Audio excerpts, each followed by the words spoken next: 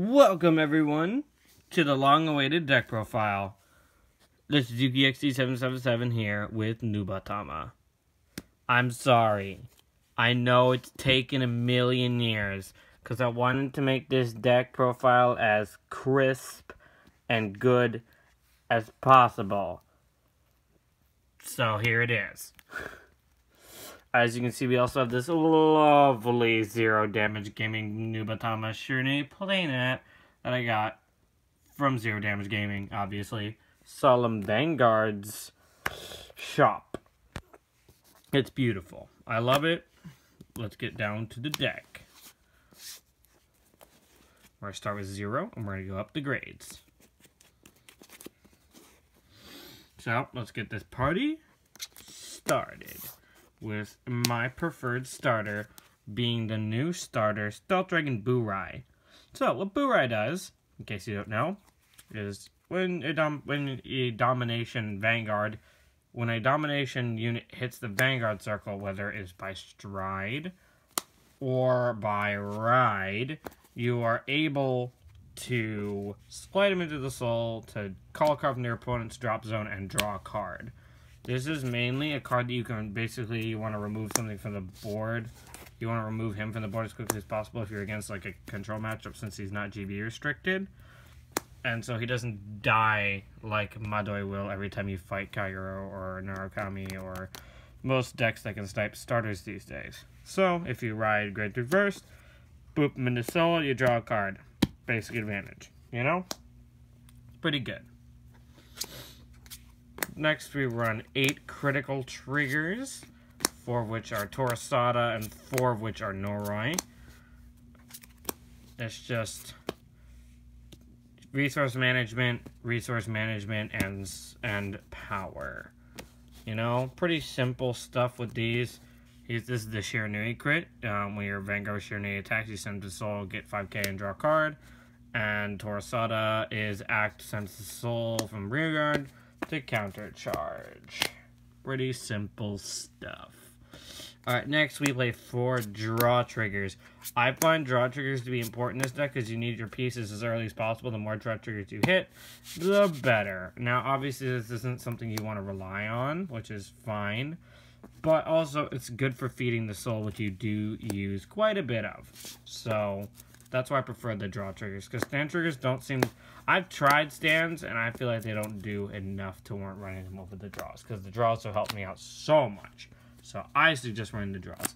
But you can also do 6 crit, 6 stand, and you can run 4 Onibidoshi and 2 Dharma Collapse. That's also a pretty solid trigger lineup. So definitely preferences on that.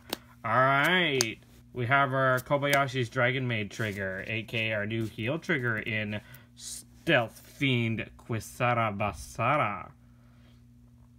We needed these heal triggers so bad because counter charge and soul charge is just so important in this deck, so I'm super happy we got these.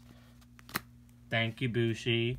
Next to the grade 1s, I am running 4 copies of the Recycle PG Stealth Dragon Utsuroi. Now, the reason I'm choosing Utsuroi over Kurenai is because my build doesn't counterblast a lot or enough to warrant running the countercharge PGs, aka Kurenai. But I've had this skill go off more than it has ever gone off in this deck before. When my first Nubatama Deck Profile, I was running Utsuroi, and it like never went off. But now our domination attacks are so big, a lot of times they have to let it hit. And that's when these come in handy, because these are good ride targets. You can soul blast them with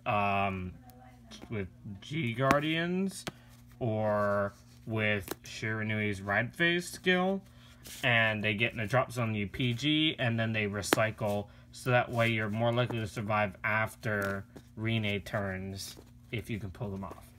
So this is really good. Or you can say you need a struggle stride, you struggle stride with one of these guys, and you soul blast out the other one somehow before, like maybe you're going to do it with one of the grid ones I'll talk about later. And then after one of your domination units hit, which they probably will with how many you're going to have, boop, you get a PG back to your hand, and it's like you only discarded 1 for stride. So another cool thing you can do. Alright, next we play 4 Stride Fighter.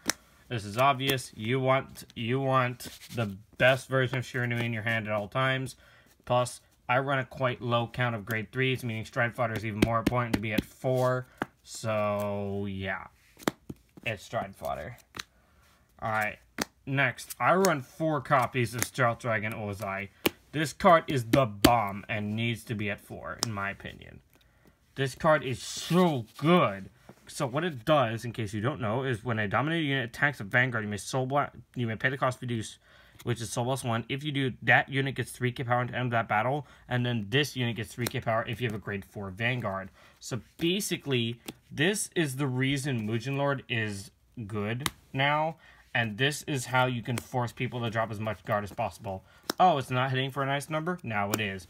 Oh, it doesn't hit because you got a trigger? Now it is. Awesome card. And he creates mega columns when he boosts. So, really good card. Alright, next we play 2 copies of Mist Frog. So, this is a good card, but I have one tech grade 1 that I like to keep at. I wanted to run it 2, but we don't have room. So I run it at 1 that I want to keep in the deck because it makes super awesome mega columns too. But what Mist Frog does, in case you don't understand, when you put him into the soul and a dominant unit attacks during your turn, you may pay the cost, which is sliding him into the soul. If you do, you draw a card and give that dominant unit 6k power. This is a really good card. It feels your soul. It feels your hand.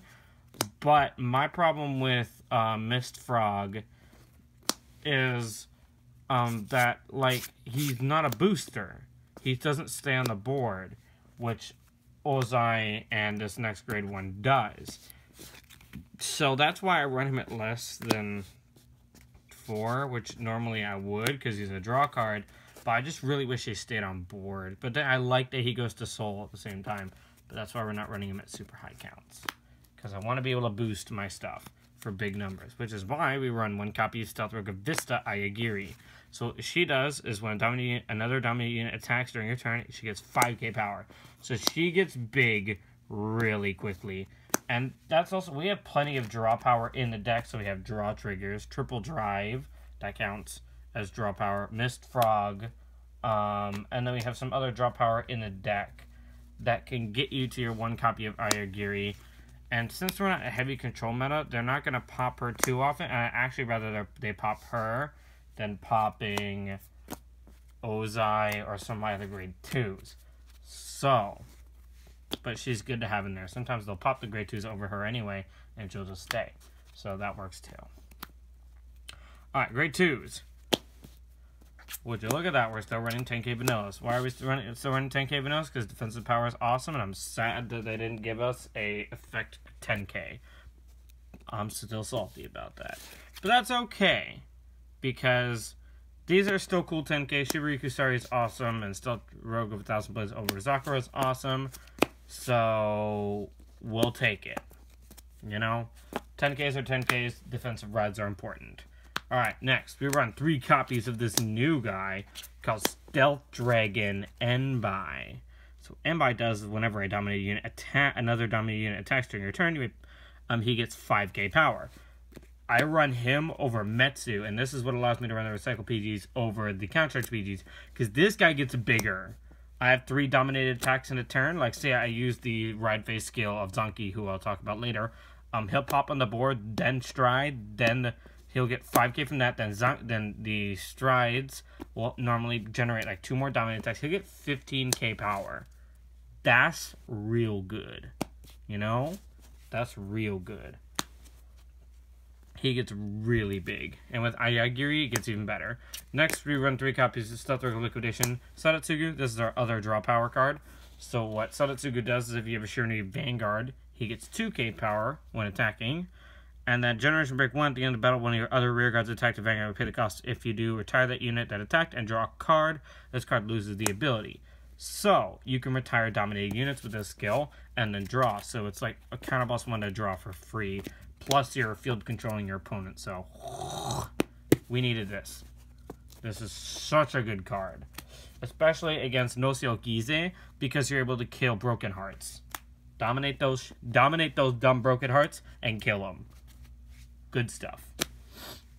Alright, next we run 2 copies of Ungai. The reason we run Ungai is to fix our opponent back at 11k, or to make it so that Bravest Victor Grand Gallop is at 11k. Because he's a hard Vanguard to hit. Because he's like, oh hey, I'm a 13k base. And it's like, oh well, now you're 11, so screw you. Even though I really like Dimension Police, and I want to build it. That's probably another deck I'm going to build soon. Especially with the new season coming out. Dude, I need to make a video about the new season. But, yo, I'm super hyped for it. But anyway. Ungai. Ungai is really good. He's somewhat draw power, because you ditch a card to draw a card, so you can kind of ditch a draw trigger to draw something. So, or you can ditch a 10k grade 2 to draw something once late game when they're not as useful. So, he's still a good card for that, but mainly it's to put your opponent's Vanguard after they get triggers or something back to 11k. So they have to drop more shield. Alright, the grade 3s. I run 2 copies of Oboro. Look at those SPs. They look nice. So this is basically your discount Zunky, which is your new grade 3. You run Oboro because he doesn't cost a counterblast. I was running Stealth Dragon Sheerney. But I feel like if you're going to run Stealth Dragon Sheerney in this build, you would run the counter charge PGs just to make sure you always have counterblast for Stealth Dragon Sheerney. But I feel like Oboro is just better because it keeps domination consistent. And, well, it's not like I don't have Stealth Dragon Sheerney in SP, so, I mean, it's not like I can't run those. But I feel like Oboro is just better. And he goes better with the G-Zone that I have now. So, yeah. And next, and lastly, we run 4 copies of Zunky. So, what Zunky does, in case you don't know, is when he's placed on Vanguard Circle or when you stride on top of him, you choose one of the units on either player's field and it gets 2k power, and then if it's your opponent's unit, you dominate it, stand it, and it attacks one of the other units. And then the skill I've been talking about is this Red Phase skill, which is you Soul Blast 1 at the beginning of your Red Phase. If you pay the cost, you draw a card, and all fighters choose a card from their hand and call it, and auto abilities cannot be activated by the cards called by your opponent. So, this card is amazing. This card and one of your strides is what makes this deck top tier. This kills things. This butchers hands, and I love it. Very good deck. Very good card. I love terrorizing my team, my friends, with this card. They hate fighting this deck. And while I'm kind of sorry, I'm also not sorry because I love this deck. So, to the G-Zone. As you can probably see in the corner, we're running 2 copies of Magun Tenbu. He's an okay first stride, but Marine is really your first stride. This guy's just to make mega columns later in the game, but you rarely ever go into him, so he just kind of is there for the most part. He makes a big domination attack, so that's why you can run him. Next, we run 2 Mugen Lord. So now, because of Ozai, this guy is way better because you're able to force all the attacks to hit as long as you have enough soul to pay the cost to do so. So, but yeah, Mugen Lord is great. He will decimate people if you ever get to the point where you can use him. Most of the time, he's just in your G-Zone. Alright, the king of the G-Zone is here. Hello, my friend. This is the guy on the map. This is Evil Eye Vidia Emperor Shiranui Rine. Look at this beautiful SP. So what he does is act once per turn. You can counterblast 1, choose face down copy of so Persona Flip him. And then their opponent has to call 2 cards from their hand, and they get dominated, and they both get 5k power. And both of those ignore resist because it doesn't target. It just says dominate all, and both get 5k. So no targeting. And then all dominate, and then his Generation Break 3 is that all dominate units get 10k in a crit. And also, by the way, the units called with his skill cannot activate auto abilities. So they can't use any on-call skills in order to cheese us out of stuff. Nah, fam. Way too good for you with that. So, Rine is the reason this deck is busted. You pull so many cards out of your hand. There is opponent's hand. There is no reason not go into this first stride. So I usually stride the triple rare, flip the triple rare. This goes to G-Zone, stride the SP, flip the triple rare. Gotta finish them with the SP. Or if you finish them with the triple rare, then you're like, You didn't even get to my SP. Scrub Lord. I'm not actually that mean, but this deck is that mean. So, this card is a must in any Nubatama deck, I'd say. Alright, next we're running GB8. This card is still good. If they survive past Arena and you're at GB8, they're dead on this.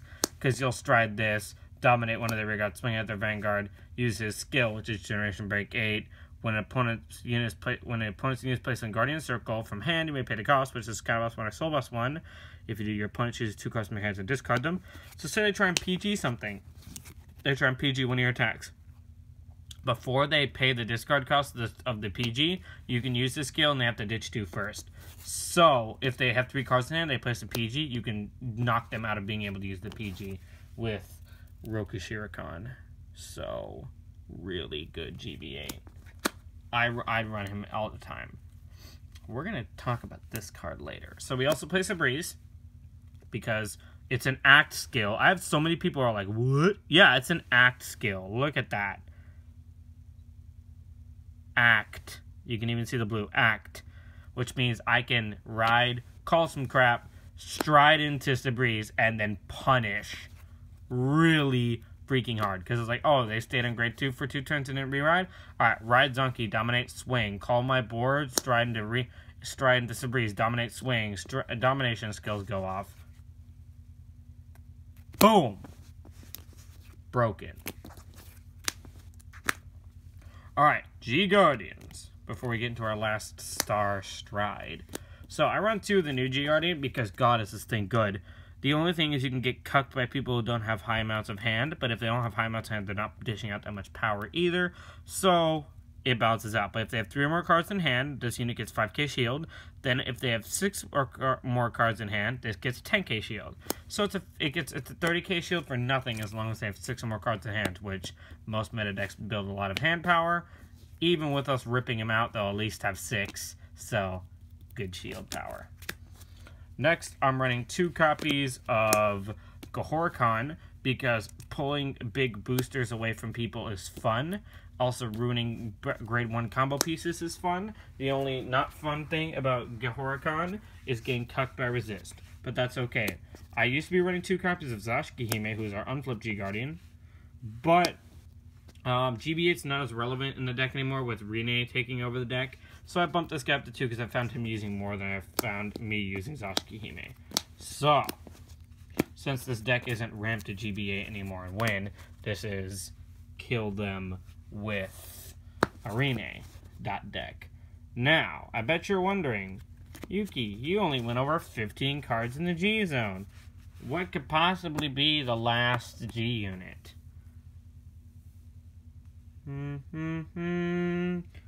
This is the last G unit. Say hello to Serral Dragon of Inferno Drachma. We got our hands on one. It is the SCR from gbt14, but I don't care because it's still full art and it's actually way more beautiful without the like pictures or like the Japanese writing on it, even though that is really cool. But this is the most busted card ever. And this helps against No-Ciel Gize because it's like, oh, they're about to go into Gize. Well, Ultimate Stride, reride that No-Ciel or go down a grade. Yeah, they only run 4 grade 3s. They have to search out the grade 3s. So if we force them to reride, we can delay